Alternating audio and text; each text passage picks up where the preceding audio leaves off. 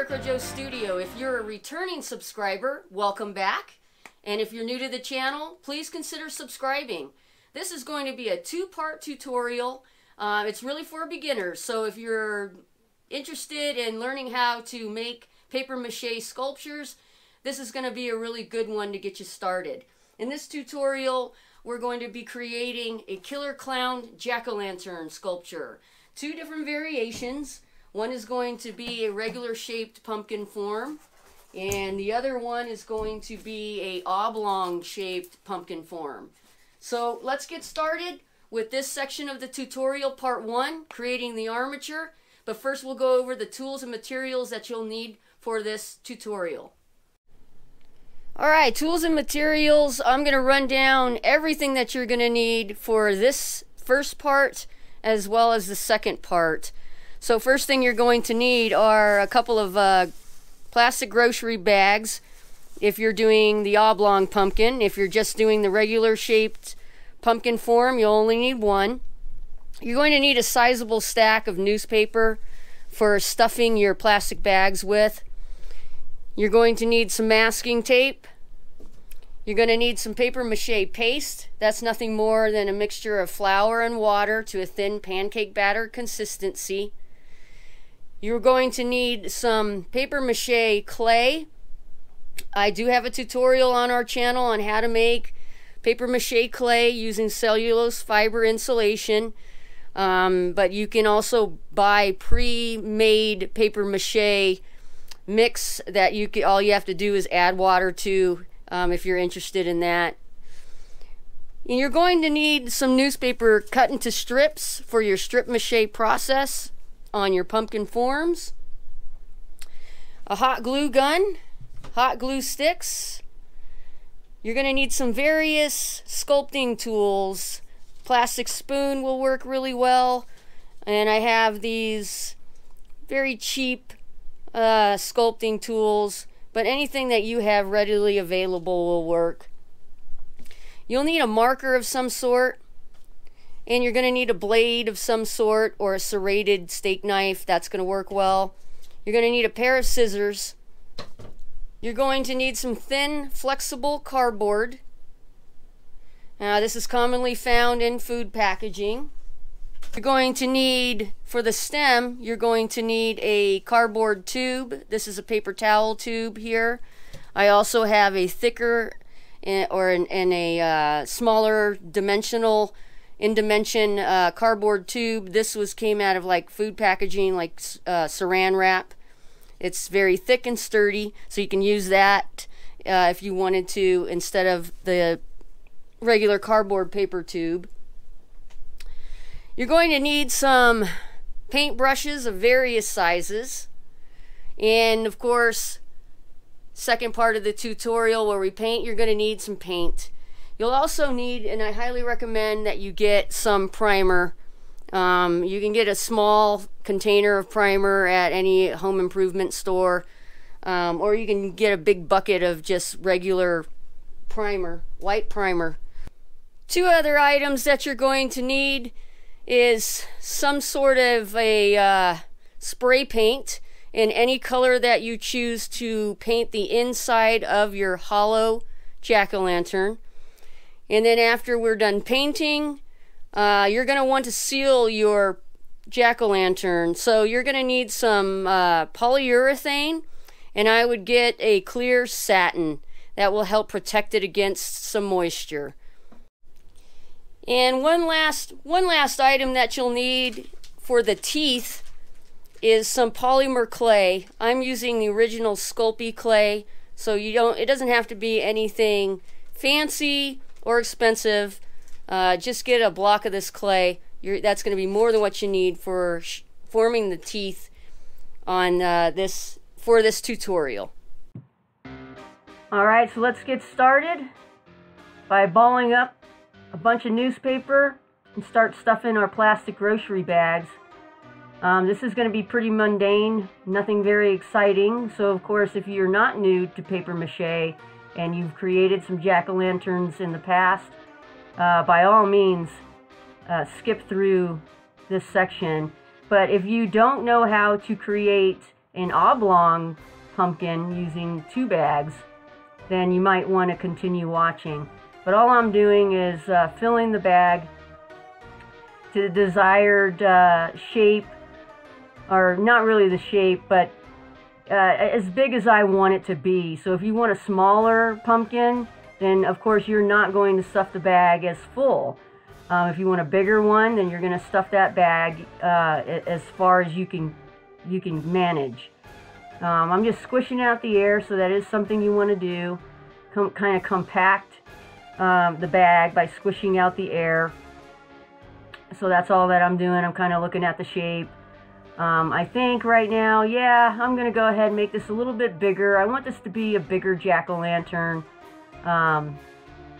form. So I'm just going to go ahead and continue stuffing my bag here until I get it to as big as I want it to be. So again, I'm going to go ahead, squish out the air, and then tie off the bag. Once I get all the air squished out, tie off that bag.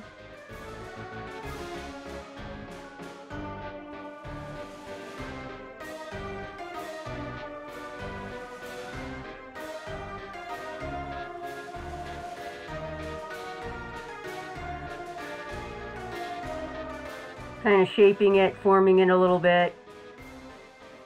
With those little ends of the bag, I like to tuck those inside just to get them out of the way. Alright, now with my masking tape, I'm going to go ahead and tear off a strip, and I'm going to hold those flaps in place with some masking tape. And then when you flip your bag around, you have those 2 little flaps on the bottom of the plastic grocery bags.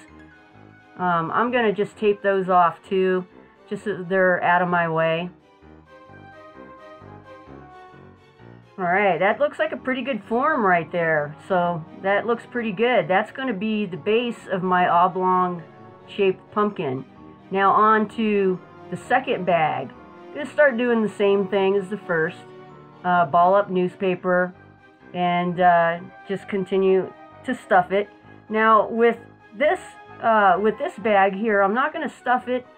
I'm not going to stuff it as big as the base bag for my oblong pumpkin. I'm just going to get it to the point where it's going to be big enough. Alright, so I'm going to go ahead and tie this one off, same way that I did the first one. And I'm kind of squishing it into a more, well, an oblong shape for the top portion. So it's not as round, it's more oblong. And here I'm just taking my masking tape and taping over those tie points. On this one I didn't tuck them inside. And again on the bottom, I'm going to tape that off as well. And this is not only getting some of those excess pieces of plastic out of my way, but it's helping me to form that. So I'm just kind of gauging this at this point, the shape of it, how big it is, how thick it is, and now I'm just kind of compressing it, squishing out more of the air, looking at it. That's going to be sitting on top of the base. I have some areas where there's plastic that's, I just need to make this a little bit tighter. That's where your masking tape comes into play. So I'm kind of holding all of that in place, forming it into the shape that I want, the oblong shape that I want. Looking at it again. Gonna get some more tape here. And I'm going to go ahead and use my masking tape and basically tape these 2 pumpkins, or these 2 bags stuffed with newspaper, together to hold them in place, just using some masking tape. That's all I'm doing here.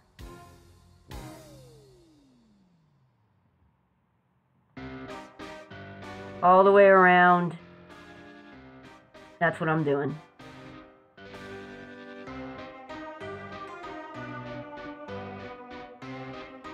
I'm going to get that to sit on there as securely as I possibly can get it.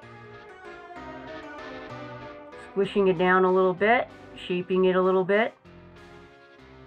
Now, right there in that area, we need to bulk that out in there. And it's a very simple way to do this. I'm going to take some more of my newspaper. Now, I'm not going to crumble it into a ball. I'm just going to kind of fold it, crinkle it up and fold it. And I'm going to use that newspaper with some masking tape to pad the seam area between my two plastic bags filled with crumpled newspaper. So that's what I'm doing here, just to make it more secure and to bulk out that area where those two plastic bags meet each other. So I'm going to do, I did one side, and I'm going to go ahead and do another piece of newspaper, not crumbled up into a ball, but just kind of wadded up. And I'm going to wrap that around there as well using my masking tape. Alright, still squishing it down a little bit. Kind of looking at the shape. Don't need any more newspaper, but what I am going to do is I'm going to completely cover that midsection there, that raw newspaper, with masking tape. It's going to make this easier for me when I go to start doing the strip mache process with these strips of newspaper, applying those with the paste onto this form instead of just having that raw newspaper there. So you want to make sure that you go ahead and you cover that raw newspaper that you've used to pad that area with your masking tape completely. I've got a lot of excess plastic bag up there on the top, so I kind of just, I'm going to tape that off. I'm pinching it together, and I'm just going to tape it off at the top there. I'm going to do the same thing on the other side. This is going to help to form it, shape it a little bit more.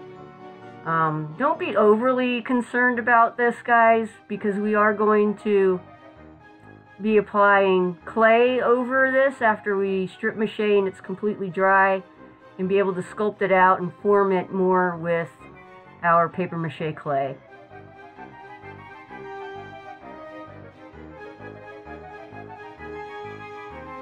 This technique with the two bags for the oblong pumpkin form, I did actually learn this from a video by a gentleman named Jay Olson. He has a YouTube channel called Unhinged Productions, and this was one of his tutorials. So this is where I learned this technique here. So now we're going to go ahead and get ready to start strip machining. So I've got my paste there. One thing that you do want is to have some sort of a bowl or something to set your pumpkin form on top of while you're strip machining. I'm using a plastic Folgers coffee container, like a large coffee container. That's what my form is sitting on. And just one strip at a time here, pretty simple. I'm starting over from the top, and I'm gonna make my way to the middle and continue on from there. And it's extremely important that you get enough layers of strip mache for this process. I'm going to say at least 6 to 8 layers of newspaper strips dipped in your paste on your form. The more newspaper strips that you have on your pumpkin form, the stronger your armature is going to be when you go ahead and apply your paper mache clay over the dry strip mache. So that's very, very important, because clay is heavy and of course wet. So it needs to be able to support that weight while it is drying. Alright, so I've reached the bottom, and I'm going to start again at the top. Once I've reached the bottom there, now not the very bottom where the base is, but at the bottom of the pumpkin form. And I'm just going to start over again, do the same thing until I have my 6 to 8 layers on that front surface of my pumpkin form. Alright, so I'm going to go ahead and you see me turning it around, and I'm going to do the other side. Same process. 6 to 8 layers on that side. Now once you have completely strip mached all around your pumpkin, the very last portion that you're going to strip mache is the bottom. And make sure that you get, again, 6 to 8 layers of strips, paper strips dipped in that paste, so that you'll have a very nice, sturdy bottom of your armature, because that's where all that weight from the clay is going to put pressure on the bottom. If you don't have a strong armature, it will end up collapsing. Once you unstuff that thing and you start applying your clay, it will end up collapsing on you, and that is utterly heartbreaking and disastrous. So make sure you take the time and do that. Now once you have completely strip mached this thing all the way around and on the bottom, sit it in front of a fan to dry. This thing's going to take several days to dry. Be patient. Let it dry completely, and then once it's dry, we'll pick up from there. Right, my oblong shaped pumpkin is completely dry and very solid. First thing I'm going to do is cut a hole in the bottom of this thing and remove all the newspaper, the plastic bags, all that stuff, so that I have a hollow form. And basically what I like to do is I start in the center. I put with my marker here, I'm going to put a dot there. That's my center point. And then I draw 4 lines, sort of like on a compass, just like that. Doesn't have to be perfect.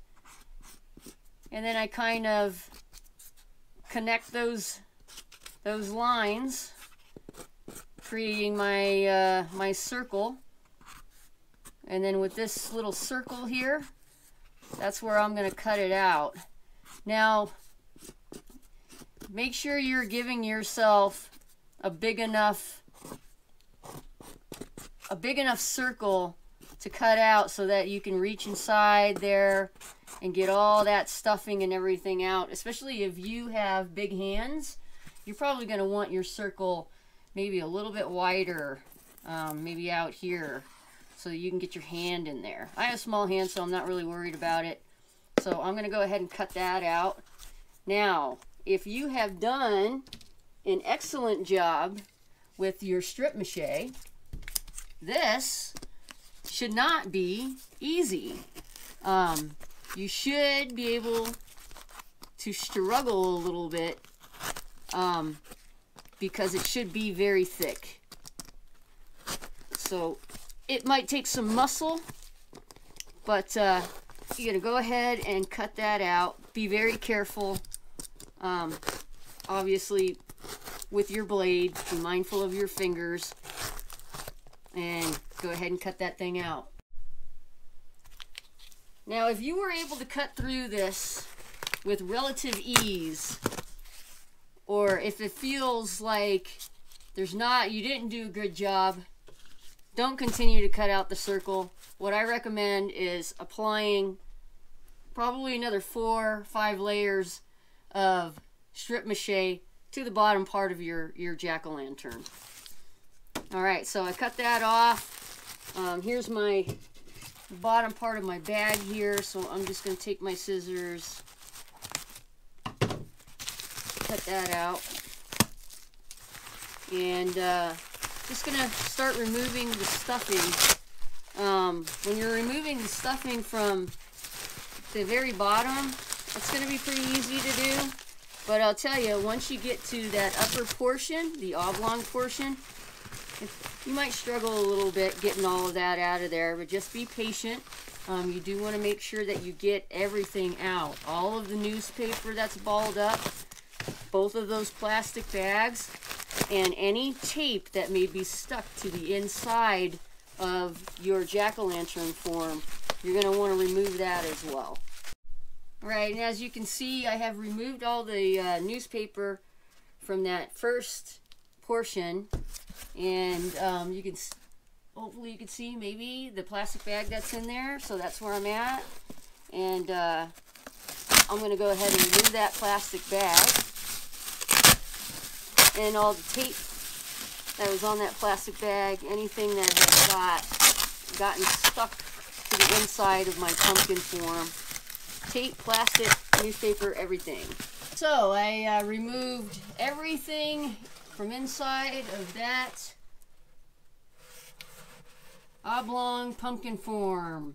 All the plastic bag, the tape, and the newspaper. So it is completely hollow. Okay, one thing that I do want to point out, and that is, if you cut through this thing and it has not completely dried, you can still remove the stuff out of there. And in fact, it's probably a good idea, as long as it's not soggy, obviously. But if you do have some areas where it wasn't completely dry, that's fine. Take all the stuff out of there and then stick it in front of a fan for at least maybe another 24 hours. Let it blow the fan right inside of it, and that'll ensure that it will be completely dry before you go and apply clay over it, and that it won't mold as well, because you do not want it to get moldy on the inside or on the outside of your pumpkin form. But mine is completely dry, and so first thing that I'm going to do before I do any of the design work or cutting out any of the features or anything like that, I'm going to take my paper mache clay and I'm going to clay over this entire bottom of my pumpkin form, and also around in the inside perimeter here of the cutout hole. And then I'm going to set that aside and let it dry. Alright, we're going to move forward now and clay over the entire bottom. There are two reasons for doing this before you move on to do anything else. For one, it's going to allow you to even out your bottom surface so that when it sits, it'll sit nice and even. And secondly, and probably even more important, is that once that clay dries, it's going to be very solid, and it'll allow you to apply lots of clay on your pumpkin form without it putting a lot of weight and not being able to hold a lot of weight on the bottom of your pumpkin. So that's what I'm going to do now. The other thing that you'll need besides your paper mache clay is a little bowl of paste. So I have my little bowl of paste, and I have a couple of paint brushes, and I use some paste with a paintbrush to smooth over the clay after I apply it, and you'll see what I mean. So I'm just going to go ahead and start applying the clay to the bottom. And now it's perfectly fine if you go up a little higher. That's perfectly fine. But you do want to make sure that you clay over the entire bottom. And then the inside sections here, make sure that you're claying over on the inside, squishing it down on the inside so that the rim there, you're not going to have just this newspaper you'll have clay over that area too. So that's what I'm going to do here. I'm going to go ahead and clay over this entire bottom. Alright, so I have applied my clay around the bottom, and I made sure that I've clayed over the cutout.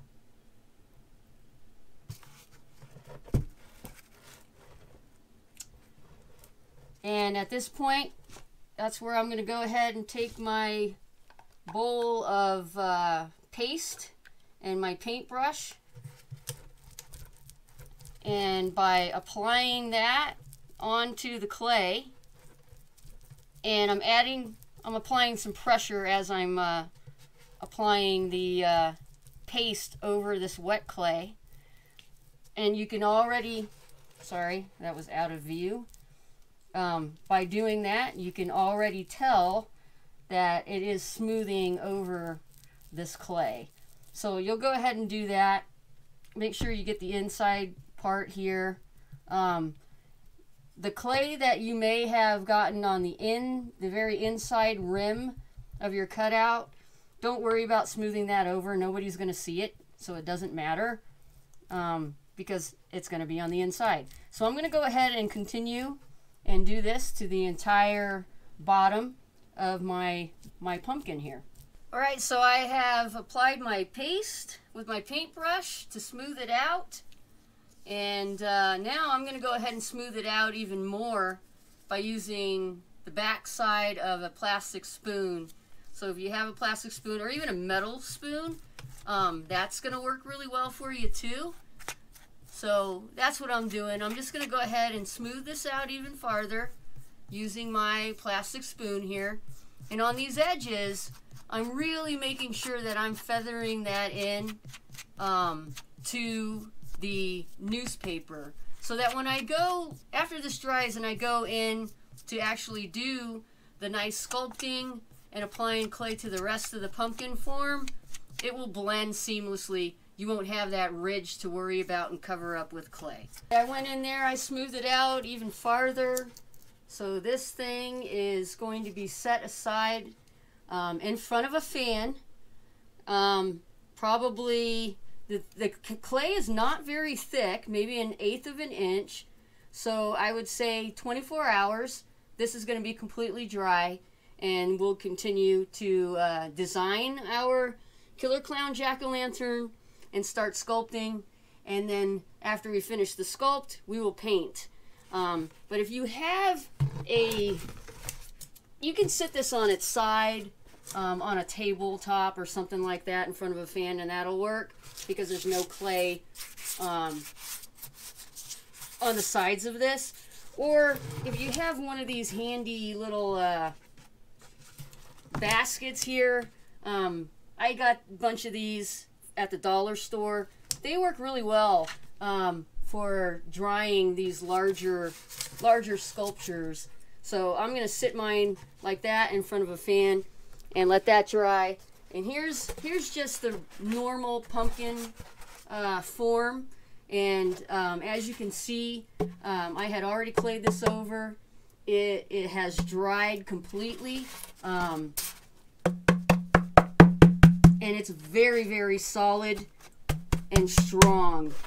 So when I go to design that and apply my clay, I won't have any worries about the bottom of it collapsing from the weight of the wet clay. Alright guys, so thank you for joining me on this first part of the Killer Clown Jack-o'-lantern sculpture tutorial. Next part 2, we're going to go ahead and sculpt everything out. We're going to make our teeth out of polymer clay and attach those. And then we're going to paint, primer, paint, and seal this thing, and it's going to be ready to go. So the next part 2, it's going to be a bit of a longer tutorial than this part, but congratulations if this is your first attempt at making a paper mache jack-o'-lantern. You've gotten through building a strong armature, and we're going to carry on in the next part. I'm so excited. I hope you are too. So thanks for watching. Don't forget to subscribe, and I'll catch you catch you in the next one.